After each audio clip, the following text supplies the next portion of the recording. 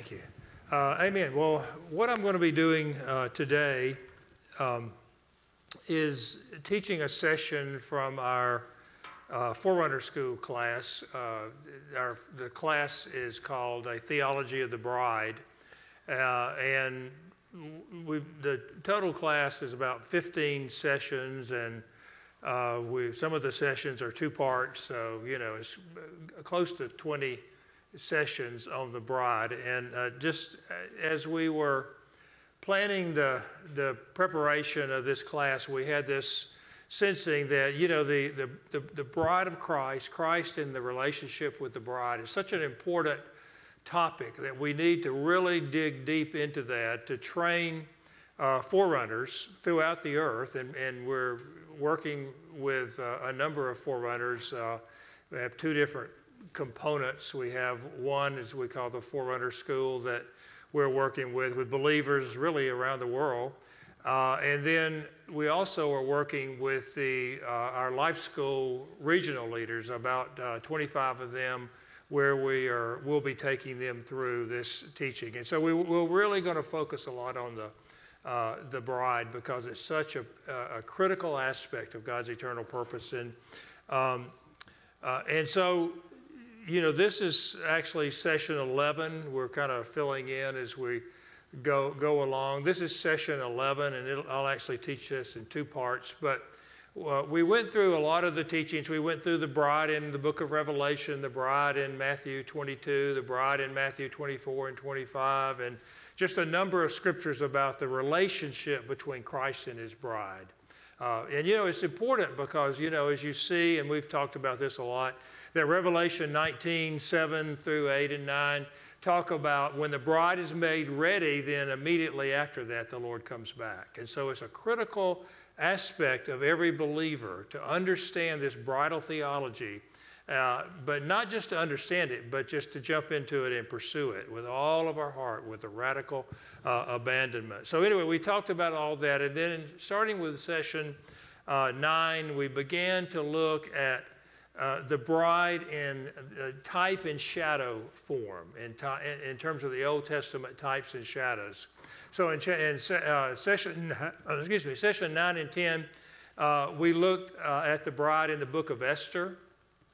And in this session, we're going to look at the bride in the book of Genesis, the bride in the book of Genesis. And specifically today, we're going to look at the story of Adam and Eve and how that depicts some really powerful truths about Christ and the bride. I mean, people use it a lot. I mean, there's so many different applications for these first two chapters of Genesis.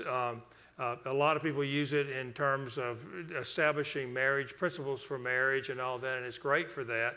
But we want to look at it in the context of Adam being a type and shadow of Christ, and Eve being a type and shadow of the individual believers and also the corporate church. So there's some really powerful truths in this that as believers we need to understand if we're going to be in radical pursuit of that bridal paradigm and our being part of the bride made ready. So anyway, let me just start with a couple of points just to make sure we understand that Adam is a type of Christ. The scriptures speak of that, and Eve is a type of the individual believer. If you look at a couple of New Testament passages, from Romans chapter 5, verse 14, Paul wrote this: "Nevertheless, death reigned from Adam until..." I've got this printed in a small font. "Death reigned from Adam until Moses, even those who had not sinned in the likeness of the offense of Adam, who is a type of him who is to come."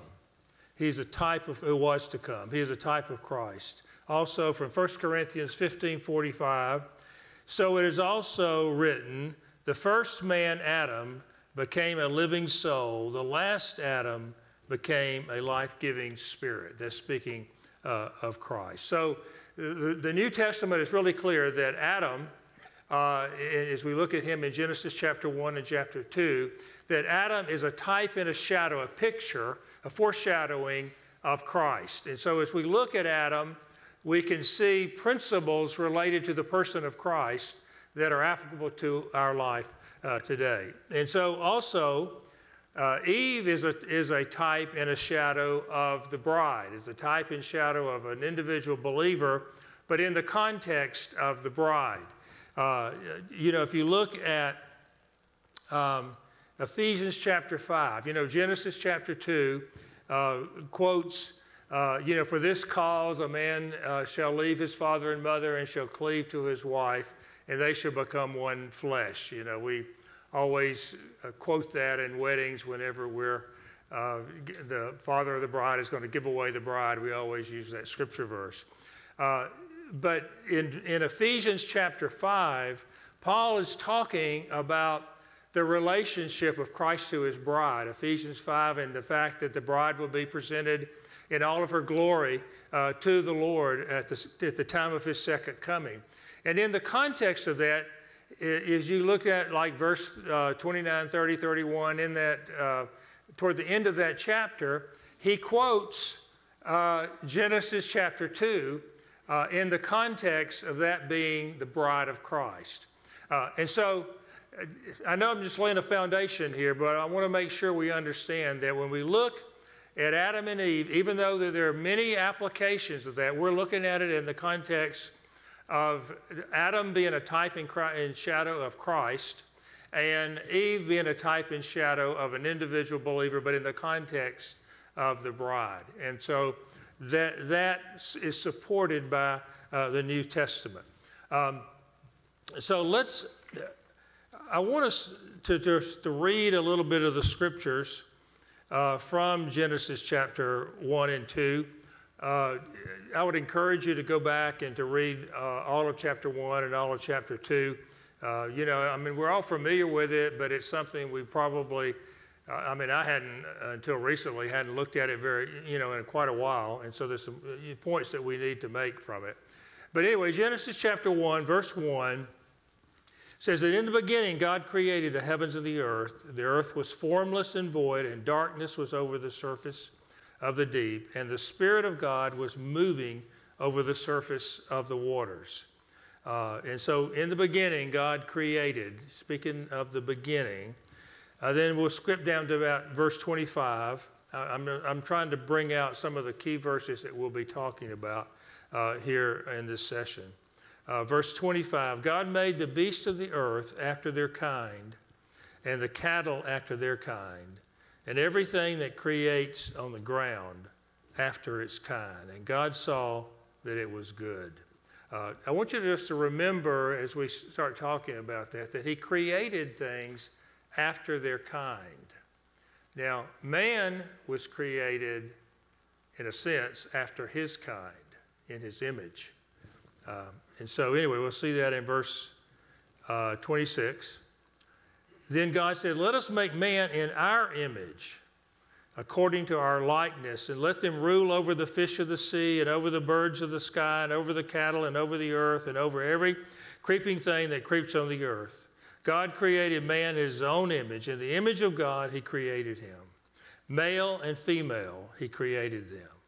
God blessed them, and God said to them, be fruitful and multiply, and fill the earth, and subdue it, and rule over the fish of the sea, and over the birds of the sky, and over every living thing that moves on the earth.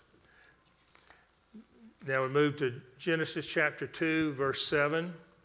Then the Lord God formed man out of the dust of the ground and breathed into his nostrils the breath of life, and man became a living being. The Lord God planted a garden toward the east in Eden. When he said became a living being, really that word there, being, is soul. He became a living soul. The Lord God planted a garden toward the east and in Eden, and there he placed the man whom he had formed. Out of the ground the Lord caused to grow every tree that is pleasing in the sight and the good for food. And then the two trees that we need to be aware of. The tree of life was in the midst of the garden, and the tree of knowledge of good and evil were there as well. Now, let's go to Genesis 2, verse 15. I have just a few more of these, and then we'll start talking about them. Then the Lord God took the man and put him into the Garden of Eden to cultivate it and to keep it, to cultivate and keep the garden. The Lord God commanded the man, saying, from any tree of the garden you may eat freely, but from the tree of knowledge of good and evil you shall not eat, for in that day that you eat from it you shall surely die. Then starting with verse 18 now. Then the Lord said, it is not good for man to be alone.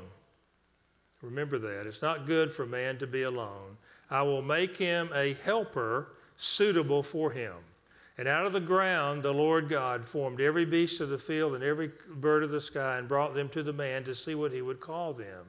And whatever the man called a living creature, that was its name. The man gave the names to all cattle and to the birds of the sky and to every beast of the field. Now, hear this. But for Adam, there was not found a helper suitable for him. There was not found a helper suitable for him. So the Lord God caused a deep sleep to fall upon the man, and he slept. Then he took one of his ribs and closed up the flesh at that place. The Lord God fashioned into a woman the rib which he had taken from the man and brought her to the man. That's going to be important here in a few minutes. Then the man said, this is now bone of my bone and flesh of my flesh. She shall be called woman because she was taken out of man.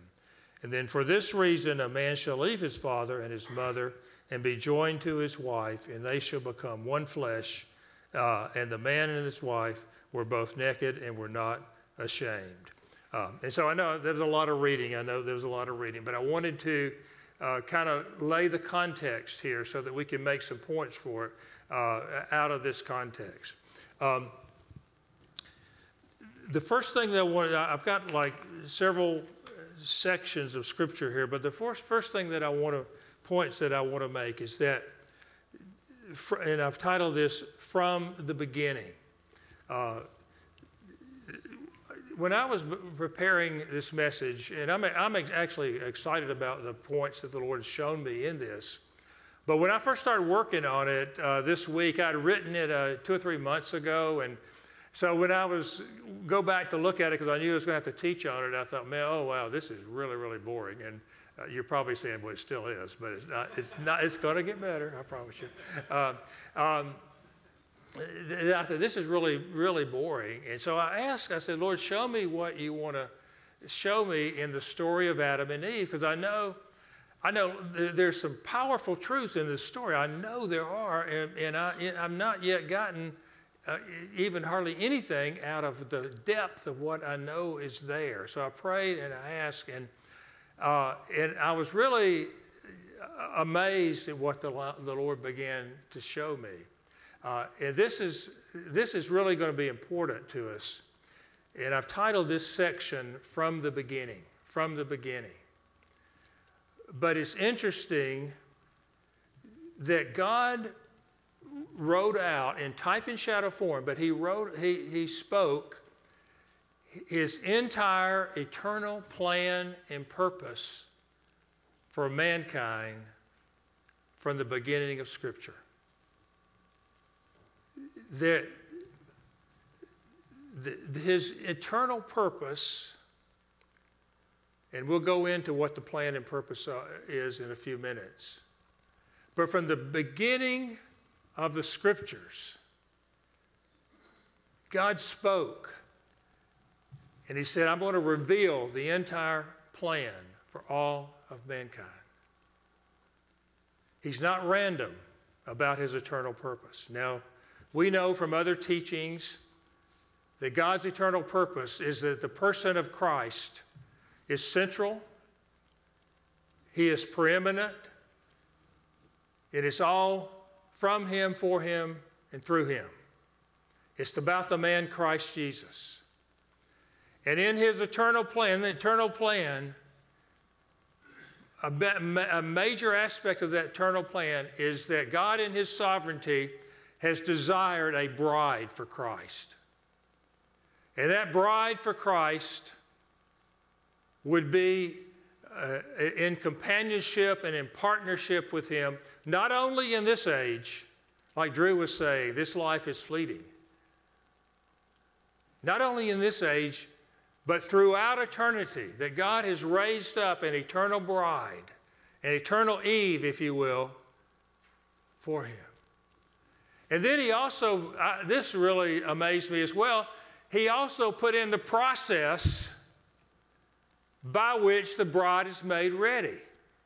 Because Adam was created as a living soul, where Christ is a life-giving spirit. And that soul has to be transformed. Yes, they were created in the image of God, but they weren't fully into that image yet. And although in the second chapter of Genesis, Christ going to the cross is prophesied even there.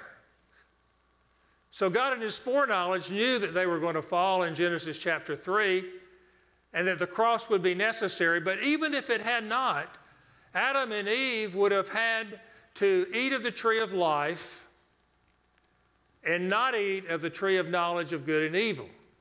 They would have had to deny that. You know, obviously they have to deny eating of the tree of evil, not to participate in evil, but also to deny eating of the tree of good. In other words, doing things for God apart from God. And so out of that process, the bride is being made ready. And I began to think, wow, God in your sovereignty, it's amazing. It's amazing.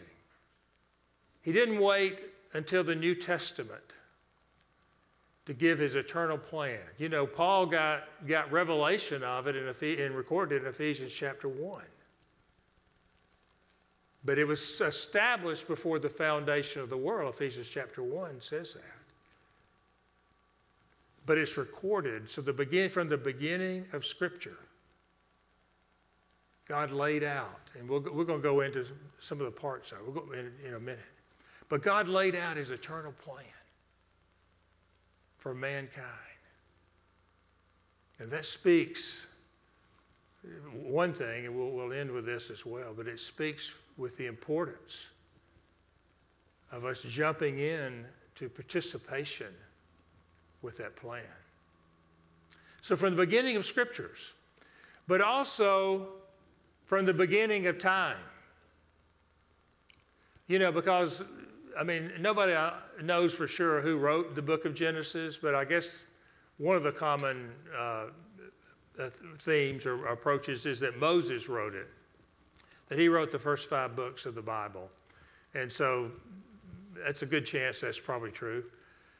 But even though he wrote that, the story, and you know, that was a couple thousand years or maybe after this took place, whatever, we don't know for sure.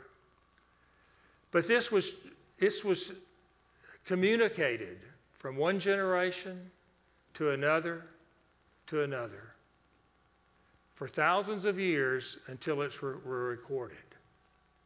You know, some people think, Josephus wrote that Methuselah was kind of like the scribe who wrote out or, you know, was the communicator of that. So it was passed from one generation to another. But the point is from the beginning. This is the point. From the beginning of Scriptures, but also from the beginning of time. Beginning of Scriptures and from the beginning of time, God laid out his eternal plan for Christ to have a bride as his eternal partner. And I don't know if it's exciting you, but it sure excited me when I got that revelation from the beginning. All right, so let's look at the plan. I've got 8 points about 8 aspects that we see here in the eternal plan. And The first one is that the eternal plan includes, the eternal plan is also for the Heavenly Father to have a family of mature sons, the Holy Spirit to have a temple, but for Christ to have a bride, an equally yoked partner who has been made ready, who has taken on his image. So part of the eternal plan, and the part we're going to be talking about is the bridal aspect of God's eternal plan, is that Christ was to have a bride. Genesis 2:18 says it was not good for man to be alone. And even though the Godhead was content and lacking in nothing, the fullness of the Trinity, they were content and they lacked nothing, but even so, they desired. This is before the foundation of the world, and the eternal counsels before the foundation of the world. In that, they decided that they wanted a family and that for Christ to have an eternal bride. It was not good for man to be alone. And so out of that, they created, in the Genesis account, a bride for Adam, but in our type and shadow form, it was decided that a bride for Christ would be a part of the plan.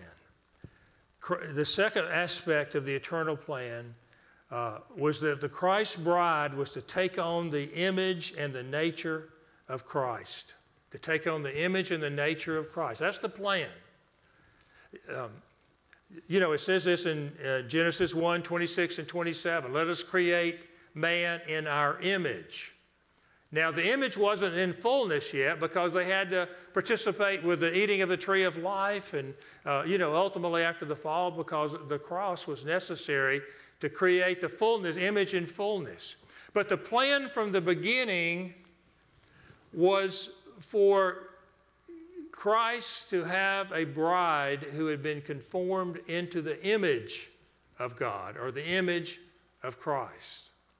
Now, this is important for us to understand because this is part of God's eternal plan from the very beginning. Now, you look at a lot of the church, what's going on around the global church. Almost everything is being taught or pursued other than making a people take on the image of Christ through the cross. Very little of that. The focus is on, seeker making being everything to everybody so that people can come to Christ, on gifts and prosperity and all kinds of things along those lines. But very little emphasis is being given globally in the church to what the eternal plan and purpose is from the very beginning. Of course, it's all throughout the scriptures, it's throughout the New Testament as well. But from the very beginning, the plan was for a people, a bride, to be made ready who would take on the image of Christ. And so what does that speak to us? It says, okay, if that's the eternal plan from the time of the first man and woman in the earth, we better take it seriously. Amen? Amen. Amen. So that's the second part of the eternal plan. The third part of the eternal plan is that the bride is to be Christ's eternal partner. The bride is to be Christ's eternal partner. It says they were to take dominion over the earth, and we read the scriptures there. We won't go back to those. Take dominion over the earth.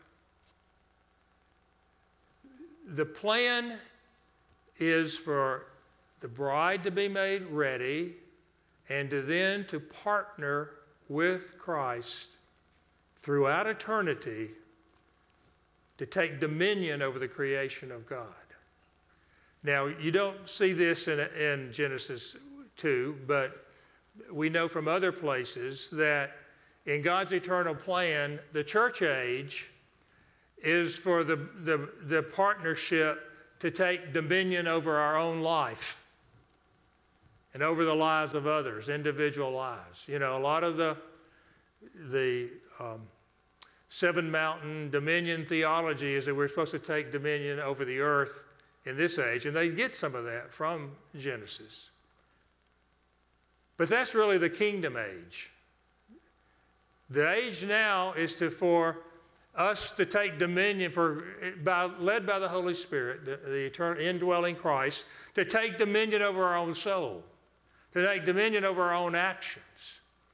But then, but the eternal plan of God doesn't stop there, because in the kingdom age to come, this partnership will continue, and Christ and his bride, the prepared bride, will take dominion together over the earth, where Christ will be ruling from Jerusalem, from his throne there. But it doesn't even end then, even though, that's 1,000 years after he returns. Then there's the eternal ages, where age after age after age, it says that in Ephesians, eternal ages. This partnership will continue. Christ and his bride will be taking authority and dominion together to make Christ preeminent throughout the universe, the creation, whatever it is. I don't know, but whatever it is, I know one thing: I want to be a part of it. Amen. Amen. But it starts now. The fact that God laid this out at the beginning of time, to me, just like Brian was talking about the judgment seat of Christ and how weighty that is, and I agree. But this was like weighty to me too. Wow, it showed me this is important. Jumping into this plan is important. It's not something we take lightly. Amen, amen, amen. Okay, that's the plan. Now, there's another aspect of that. There's a close and intimate relationship that is part of God's eternal plan.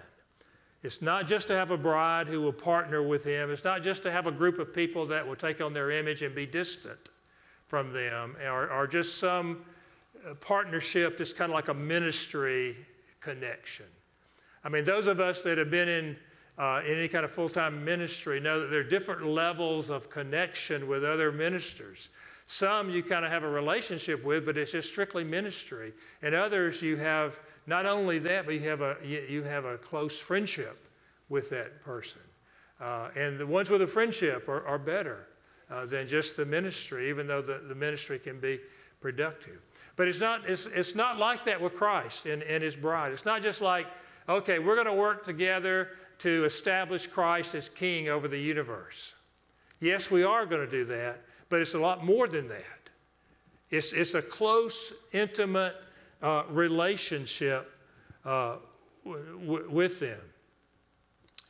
So this brings up the fourth point of the 8 on terms of the plan. The bride is to have and provide companionship to Christ. They were more than just two people joined together for a purpose. There was a friendship and a fellowship. It was not good for man to be alone. I was thinking about this. Brian and I were in Africa a number of years ago, but we were in West Africa with one of the life school leaders, and somehow we started talking about marriage, and we were talking about Adam and Eve and all that in the context of marriage. And he said, it's not good to really show a whole lot of love to your wife, because if you do, they get kind of bossy, controlling. And he was serious. And so Brian and I were like, okay, I don't think you got this quite right. And so we began to talk to him about, no, you need to show love. It needs to be a companionship. It needs to be a friendship, a closeness, and a love relationship between husband and wife. And so, anyway, he heeded our advice, and we were together. He was away from his home with us. And so he said, you know what I'm going to do? I'm going to buy her a fish, a certain type of fish. I mean, nothing says love better than buying your wife a fish, right? So anyway, she liked it, though. He gave us the report afterwards. She liked it, and we saw him a year or two later, and she was beaming, you know, because she was so thankful that we had spoken to him, and he'd changed the way he viewed that relationship. But it's that way with us in Christ. You know, he's not just wanting us to be a doormat, you know, just to work for him. He wants a relationship, a love relationship with a partner, you know, a partnership, a love partnership. You know, when you know how the bride was formed from Genesis chapter 2, put Adam into a deep sleep and then cut into his side and took a rib out of his side. And Eve was formed out of that rib on the side. But that's we'll talk about that some more in a minute, but that's the cross. Christ was pierced out of the side, and the bride came forth from his side, not from his feet, but his side, a partner. So anyway, it's to be companionship. And the fifth point, which would be a part of, again, the intimate relationship, is that Christ and his bride are to come into full union with each other as one. You know, Genesis chapter 2, 23, 24, 25 says, you know, for this cause a man shall leave his father and mother and shall cleave to his wife, to be joined to his wife, and they shall become one flesh.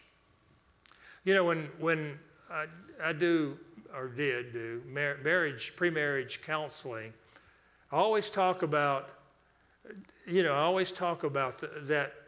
the fullness of what that means in terms of a husband and a wife. It's not just the physical union of one flesh, but it's also the spiritual and the soulish union. You know, for a marriage to be really fully what God wants and fulfilling to both parties, there needs to be that union that's not only the physical union, but also the spiritual union.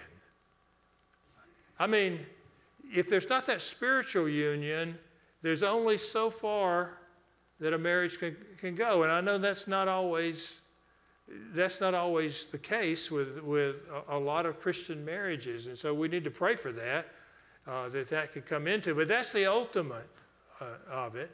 And then the soulish union that, you know, you come together, not soulish, but in our soul, you know, our mind, our will, and our emotions. Now, I just started thinking, okay, Don and I do not think alike. So I don't know about I guess it was, I mean, if I think something should be left, she thinks it should be right. I don't know. Any other husbands and wives deal with that? Yeah. Yeah. But I guess that's good, you know. Opposites attract and complement each other. So we're still working on that part of it, but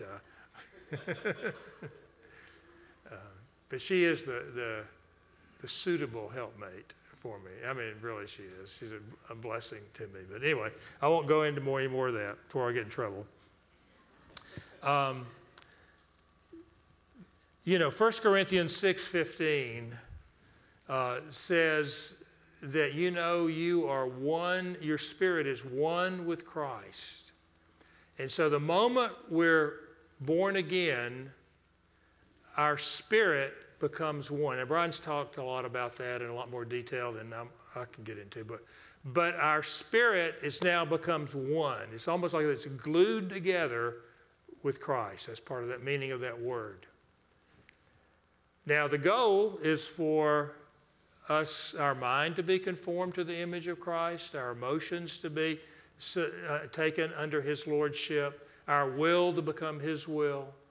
our actions and our cravings to become His and His alone. So the goal of this eternal plan is for Christ as the bridegroom and us as an individual believer, as His bride, to become one. Yes, there's companionship, but it's even more than that. It's to become one. One in thought, one in plan.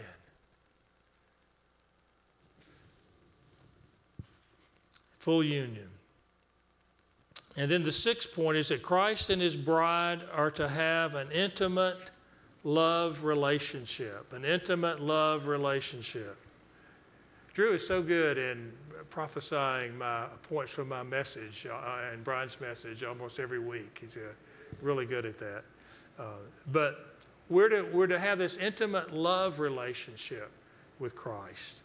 I love this quote from Frank Viola. He wrote a book called From Eternity to Here. It's about God's eternal purpose. And he wrote this: God is perfectly adequate within Himself, but because God is love, He is not content to be adequate in Himself. For this reason, God the Son wanted someone upon whom to pour out the love that coursed from His being, which is the very same love that the Father poured out upon Him. Again, the Son's desire for a counterpart was not rooted in any deficiency within Himself. It was instead rooted in the overflowing excess of God's divine love.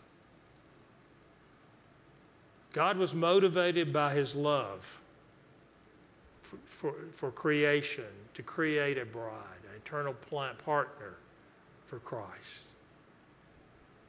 And it's really true. I mean, I know sometimes, I don't know if you struggle with this, but there are times when I think, does God really love me? Anybody else struggle with that from time to time? Yeah. Does God really love me? You know, I see my weaknesses and my frailties and sin and all the things that I would like to get victory over, and sometimes you think, does He really love me? You know, when I'm doing good, I think He does, but sometimes I'm not doing so good, He doesn't think I am. I don't think He does. But He does. God's love is rooted in Him, not in who I am. It's rooted in Him. Before the fall, God's love, but He created Eve. He created a bride for Him because of His love for man and woman, and to have a partner. It's not good for Christ to be alone, and there was love there. And that leads us to, it's so important that as the bride, Eve had to love Adam, and she did. You know, it was interesting, when Eve was created, this is an important point. When Eve was created, there was no other person in the world other than Adam. Her love was totally devoted to Adam. And now, that's the way our love for Christ should be. As though there is no other, well, I don't want to say there's no other, because we are to love other people. We are to love our spouse. We are to love, others. But our love for Christ needs to be, and Luke talks about this, our love for Christ needs to be so strong and so powerful and so overwhelming that any other love is almost like it's not really love, even though we are to love others. So it's a love relationship. The Lord spoke, this is not really for this series, but the Lord spoke this to me, I guess prophetically, for what's coming in the days ahead. And from the book Song of Songs. And, you know, the Song of Songs starts out with the bride, the maiden, saying, your love is better than wine. Now, interpreting that, I think what she's saying is that your love is better than any worldly pleasure. Your love is better than any worldly pleasure. But the Song of Solomon ends with, well, it doesn't end, but toward the end, Song of Solomon 8:6.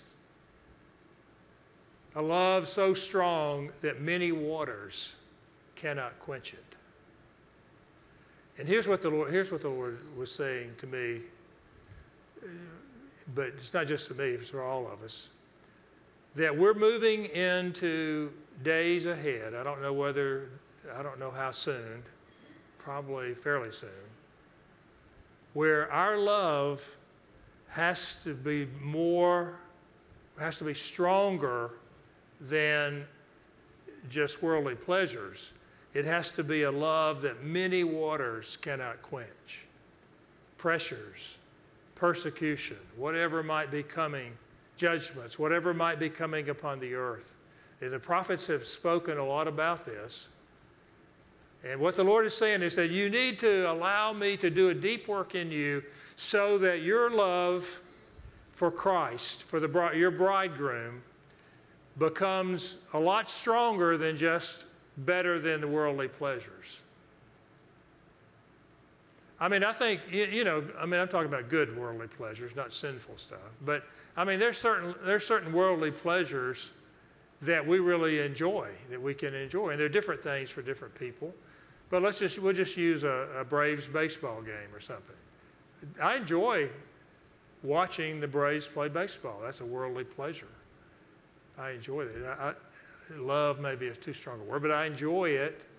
I enjoy seeing Georgia Tech beat Georgia. It hadn't happened in a while, but I do love that.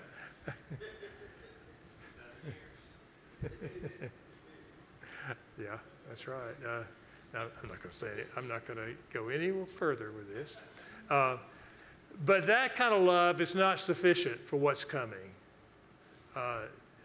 Our love must be to the point that many water, not many M-I-N-I, is that it? But many M-A-N-Y, waters cannot quench it. So we need to, that's an important point, I think, because I think we're heading into territory that we've never in our lifetime ever been in. And our love needs to grow. That's for every one of us to do. Okay. Okay, I've only got two more of these points and then a little bit more. An eternal purpose. Okay, that's the relationship aspect of it. Now, we're still part of talking about the plan. The seventh point, and it's still part of the plan,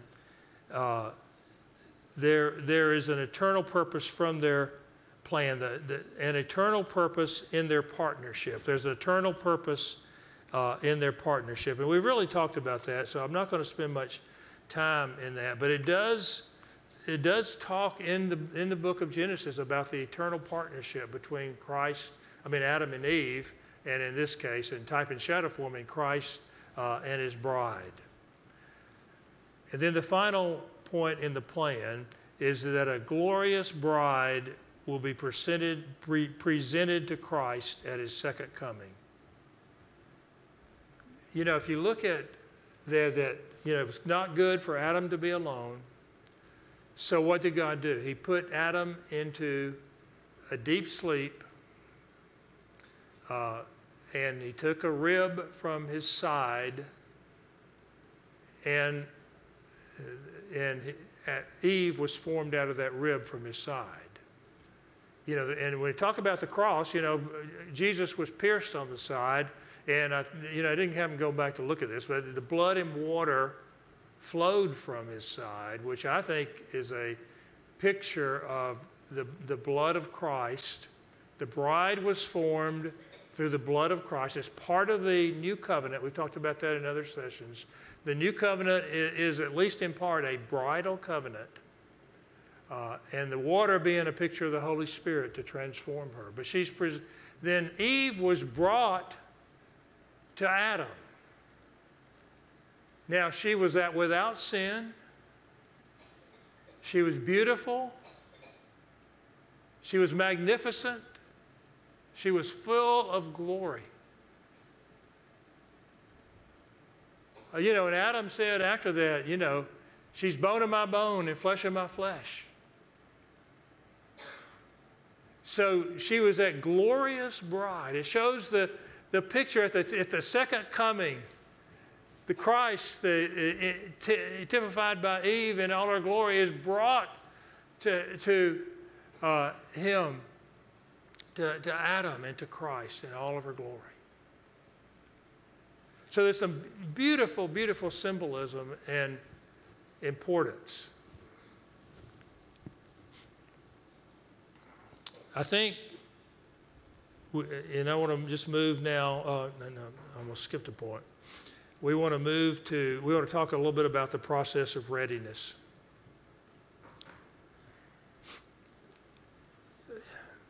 Adam was created, so even back from the beginning, there was a process of the bride having to be made ready.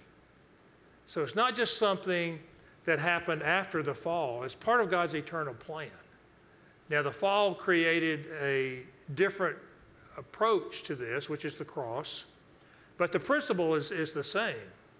Because Adam was created as a living soul, and he still had to have transformation to become into the full image of God. I mean, that's why the two trees were there, because they were challenged, even if there had not been a fall, they were challenged to eat from the tree of life, but to not eat from the tree of knowledge of good and evil. Now, God, I believe, foresaw in his foreknowledge, saw the fall and knew that there would be a need for the cross, because Adam was put into a deep sleep, and that's the cross, him dying on the cross, and being resurrected with a bride coming forth from his side.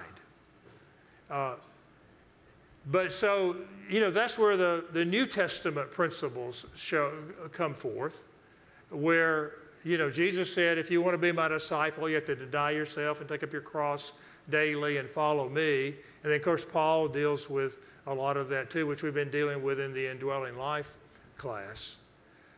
But the point, from the very beginning, there's a process that was laid out even before the fall of making ourselves ready to be the eternal wife of Christ.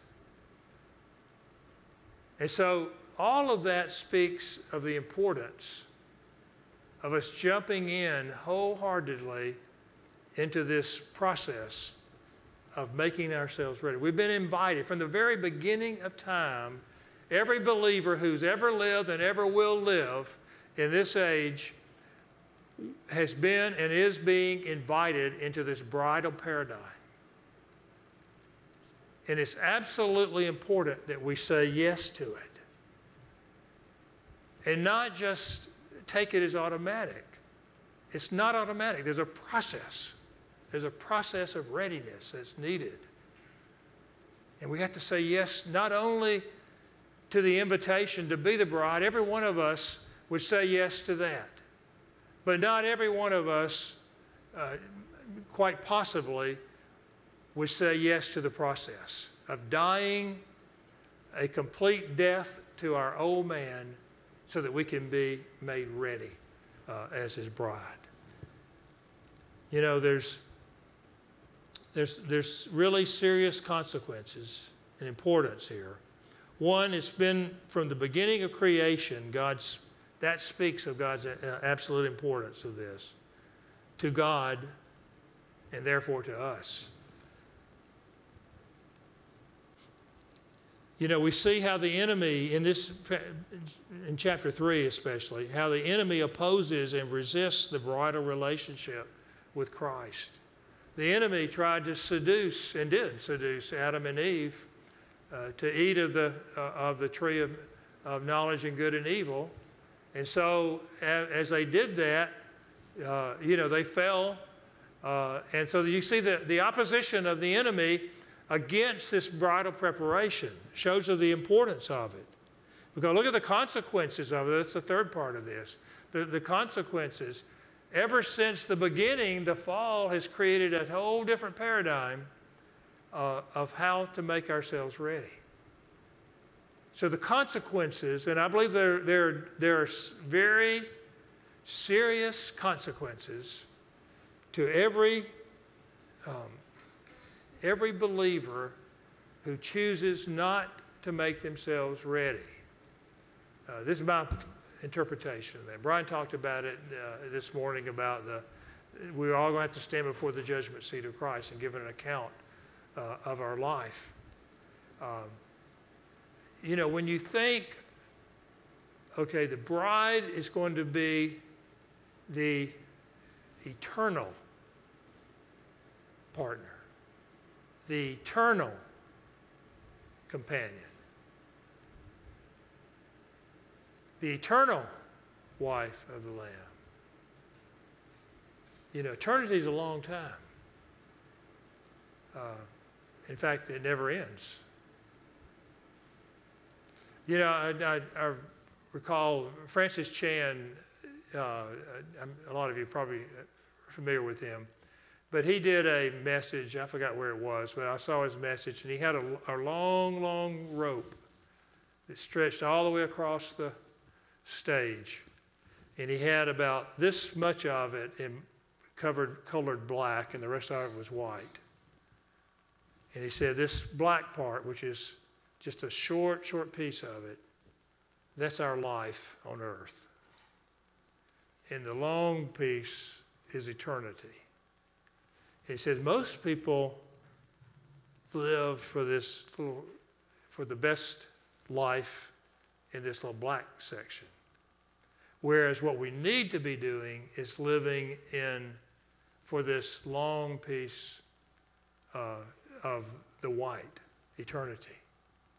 And that doesn't mean we can't have fun. Obviously we can and we should. God wants us to enjoy this life. But at the same time, while we're doing that, the more importantly is to be about making ourselves ready as his bride. So Adam and Eve really is an important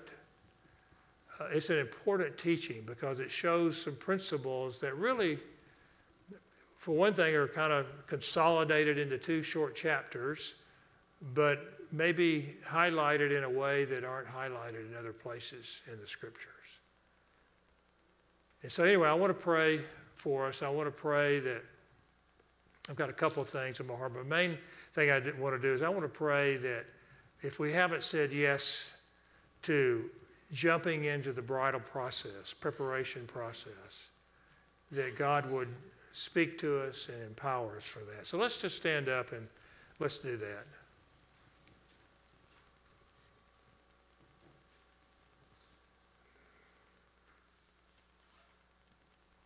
Father, I know as I've studied this, and I know when you study something, you always get more out of it than those who listen to you talk about it. But as I've studied this, it's really shown me the importance of really paying close attention to this bridal paradigm and the eternal nature of it. How you, before time, before the fall, laid out a plan for mankind.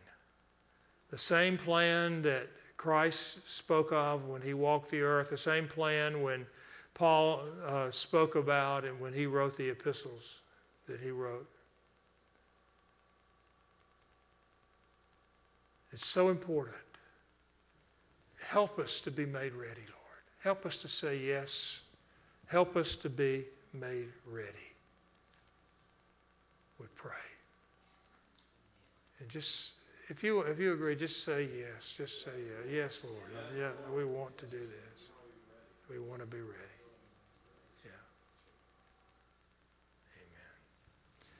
while we're in this mode of the presence of the Lord, you know, Genesis 2:25 said that they were naked and they were not ashamed. And I think it speaks of 2 points that I want to, well, one, we want to pray, offer ministry for. The first aspect is a transparent relationship with Christ. The nakedness speaks of transparency with Christ. You know, and maybe all of us, probably all of us are that way with him, but we be transparent with him. That we don't withhold anything from him. Doesn't mean that we have to be perfect, but that in those areas of imperfection, we share with him in a transparent nature. Because out of that, with a cry in our heart for the indwelling Christ, the Holy Spirit, to transform us in those areas, a transparency. That's just something we all need to do. I'm not calling for a ministry altar call for that. But I did feel, as I was preparing for this, that there might be some, maybe all, where there's shame, where you're ashamed and there's shame in you. They were naked and not ashamed. They were shame and torment. You know, I've started to think, this certainly would be me, and probably most of us in the room. There's a lot of, you know, we all have history before Christ. Maybe not everybody has a history before Christ. I mean, I think Donna did steal a cookie out of the cookie jar one time. But for most of us, you know, I didn't actually come to Christ till I was 30 years old, and there's a lot of history there before that. But that history before Christ can easily lead us to, you know, feeling shame, where we can't seem to quite get the past in the past, and even torment of the enemy. Can I ever make myself ready? Look what I did. Not that, you know in your mind that you've been forgiven. Probably everybody in the room knows in their mind they've been forgiven. But their heart, sometimes you think, oh, I'm so ashamed of things in my past, and the past torments me. I really believe that God is saying that today, if there's anybody like that, and we're not going to ask you any details about why you're up here, but I really believe God is going to, will break off that shame and condemnation and torment from things in your past. And maybe I've missed it and there's no one who feels that. But I think if there is somebody there, and I want to say this, one reason that I said that most everybody here has a history, because probably that's true for most part. And it's certainly true with me. But I don't want you to feel ashamed to come forward for ministry if you have shame, if you understand what I'm saying. Because I really believe God will do something today. There's been enough warfare this week that I'm sure he must want to do something. So, would you pray that for those online and then in the online portion for the ministry? Oh, okay. All right. So those listening online that have that same thing. Yeah. So those that have it, we'll pray first for those that have it online, that are watching online, that have this issue. We pray, Father, we know that Jesus cast out a demon even from a distance. And we know even through the internet lines or whatever, you are able to set people free. So we ask for a work of the Holy Spirit. Yes, I feel the anointing of the Lord on this, that you would do a deep work. Yes. Deep work. Set them free, Lord. Set them free from all shame and all torment related to the past. Yes. For the blood of Jesus is sufficient. We declare that the blood of Jesus is sufficient. In the name of Jesus. Amen. Amen. And so we're going to end the online, but for those that are here, if this is you, don't be ashamed to come forward, because